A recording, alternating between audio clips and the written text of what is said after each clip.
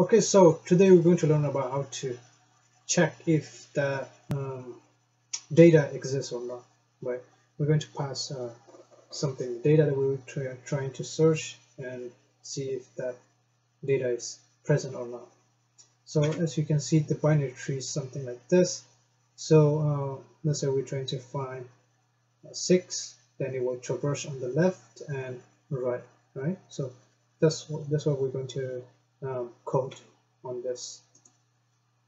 Okay, first we will have to add this dot is present, and we will return true or false. That's all we're going to return, right?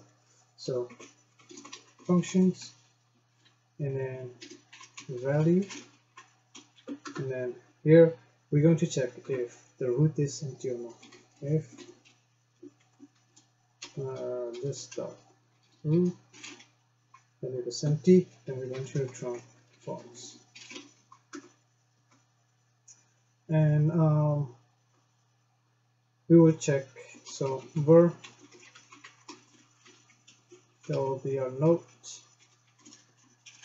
just to make it more simple, and while current node is not empty, right, then we will traverse.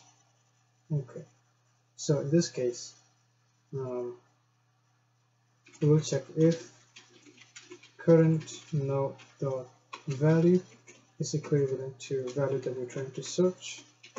If it's the value that we're trying to find, then we found our value, and we will return true, so it exists.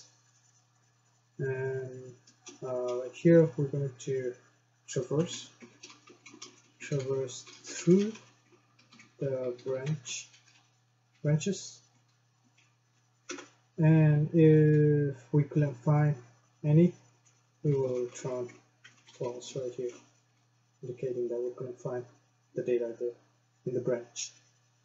Alright, so if value is less than current node dot value, that means we're going to have to traverse through the left. So current node dot node, go to current node dot left, right? And else, if it's greater, then current node goes to current node dot right. And this is how we're going to search the value that we're trying to